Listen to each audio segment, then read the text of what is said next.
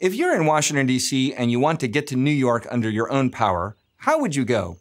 You could walk or jog, of course, but it would be even faster if you went by bicycle, assuming that you've developed the habitual skill of riding a bike. Natural or acquired virtues, like justice and courage, are a bit like this. We develop them by repeated action, by practice. And they become stable dispositions that help us make progress towards the goal of human excellence. Now suppose that you want to go to the moon. To get there on your own power is simply impossible. In fact, not even a train or an airplane would help. No earthbound vehicle can get you there. You need something vastly beyond yourself to propel you beyond Earth's atmosphere and escape Earth's gravity. St. Thomas Aquinas thinks the theological virtues are even more powerful than that. They are stable powers of the soul infused into us by God Himself that raise us up beyond this natural world and empower us to penetrate into the heavens, indeed, to live the beginnings of the supernatural life of heaven here and now.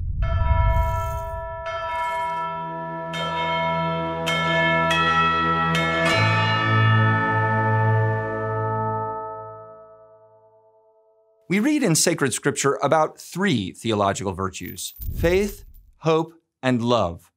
St. Paul's letters are especially eloquent about them. He wrote to the early Christian communities in cities like Corinth and Rome in order to hand on to them the divine revelation made in and through Jesus Christ, that being a disciple of Jesus means living according to the virtues of faith, hope, and love.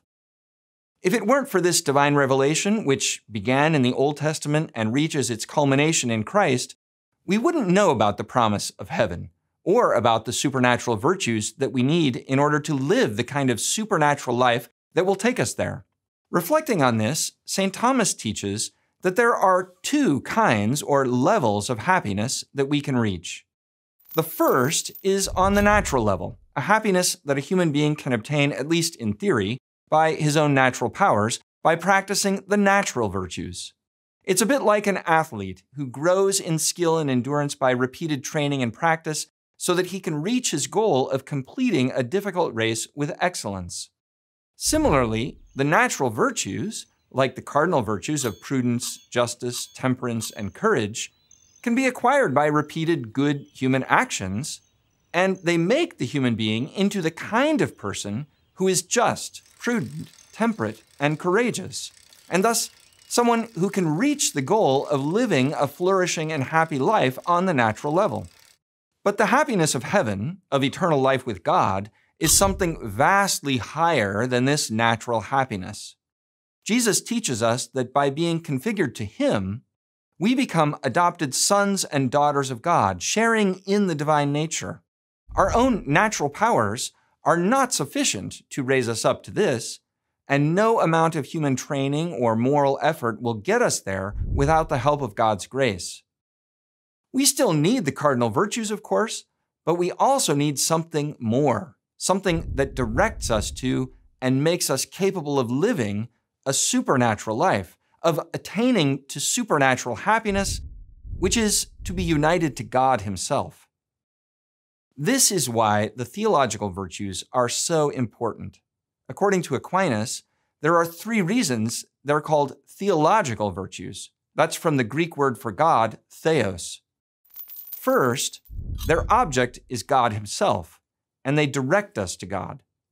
Second, we cannot obtain the theological virtues by our natural powers. They must be directly infused in us by God Himself. And third, we only know about the theological virtues because God has revealed them to us in sacred scripture. Understanding the theological virtues helps us to avoid 2 major errors about the Christian life. The first error is to think that we can somehow get to heaven by our own natural powers, or that the life of heaven will be like a life of earthly happiness. St. Thomas Aquinas is clear that this is a very big mistake. It's a bit like thinking that you could fly to the stars by flapping your arms. It seriously misunderstands that the life of God is infinitely above us. Jesus promises us a share in this divine life, which we can only obtain through the gift of His grace. It's totally out of proportion to our human nature. We don't deserve it, and we cannot reach it on our own. The second error is to think that because it's given to us as a gift, therefore it's a kind of prize bestowed on us after we die, totally unrelated to how we lived our lives in this world. But that's not what Jesus taught either. In fact, God bestows the beginnings of eternal life on us even as we live in this world. By His grace, He infuses His divine life into our souls, He configures our minds and our hearts to Christ, and empowers us to live as His disciples here and now. That's why St. Paul teaches that Christians live no longer as men and women of earth, but as citizens of heaven, according to the power of Christ's resurrection, which makes us die to sin and alive to God through faith, hope, and love. In short, we're supposed to live our lives as Christians in this world according to the theological virtues, which really do elevate and transform our lives from the inside out. The theological virtues are, in a sense, the very substance of the Christian life. Growing in them in our daily actions is the measure of our growth in holiness as disciples of Christ. The theological virtues each perfect a different aspect of what is highest in the human being, our capacities of knowing and of loving, or what Aquinas calls our powers of intellect and of will. We'll have more to say about this in future videos. For now, we can say briefly that the virtue of faith perfects our intellect. By the light of natural reason, we're able to know and understand the things we encounter in this world. Faith bestows a new and higher light on our minds, so that we're able to judge rightly about divine things, and above all, so that we believe what God has revealed to us in Christ.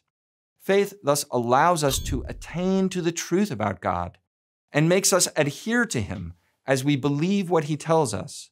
In fact, Aquinas says that faith makes us like the divine Son, who proceeds from the Father by way of intellect as the Father's Word. The virtue of hope also has God as its object and makes us adhere to God, but it's not about our intellect grasping the truth. Rather, hope elevates our will, so that we place all our trust in God's help, since He is perfectly good and the source of all goodness. By hope, we dare to reach for God Himself, and we hope to obtain this happiness from God alone. We rely entirely on Him and place our lives and our futures completely in His hands. Finally, the virtue of love, or of charity, purifies and raises up our will so that it ceases to love the things of this world as final ends and begins to love God for His own sake and above all things. This supernatural virtue of love makes us like the Holy Spirit, who proceeds from the Father and the Son as their mutual love. This virtue, above all others, reorders all of the priorities of the Christian's life, all of the Christian's loves, even here and now in this world. If we act by this charity, then everything we do as Christians should point us back to God. For readings, podcasts, and more videos like this, go to Aquinas101.com. While you're there, be sure to sign up for one of our free video courses on Aquinas, and don't forget to like and share with your friends because it matters what you think.